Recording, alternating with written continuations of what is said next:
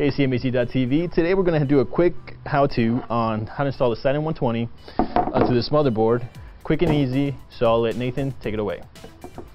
So just gather all your parts together. You're going to need a bracket that came with the Seidon, a screwdriver, the board. The board also has a bracket on back, so you can use that if you feel like it.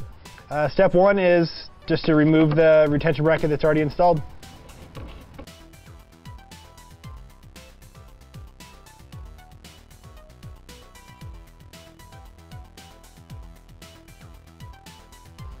So we're going to remove this AM3 top retention bracket that you normally attach a air cooler to, or the stock air cooler, and we're just going to use the included rear bracket.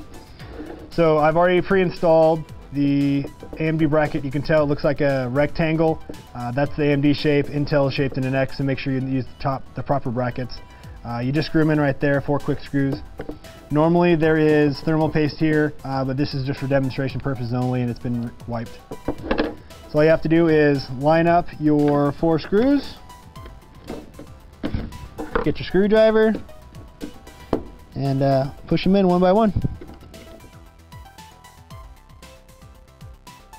So when I'm doing this, I like to work in an X pattern, get the first one going, then go to the one across from it in the corner, screw that one a little tighter, then move up and just kind of work around to make sure that all the screws grasp. So there isn't any kind of misalignment when you start to ratchet it down. Then once all 4 have connected, tighten it up to however tight you want it to be, and then just continue.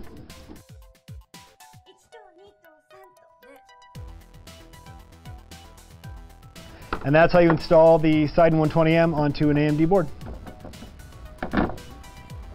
So there you guys have it. If you guys have any comments, please feel free to leave them below the video. Until next time.